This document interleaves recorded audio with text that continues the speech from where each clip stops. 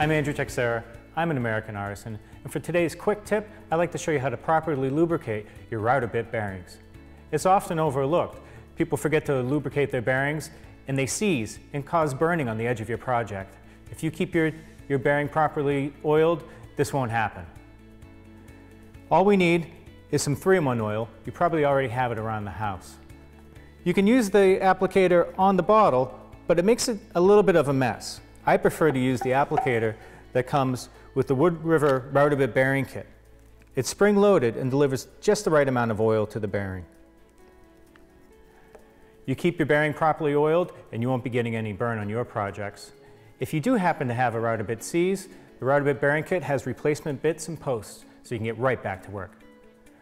Thanks for watching this quick tip, and please subscribe for more woodworking quick tips and project videos.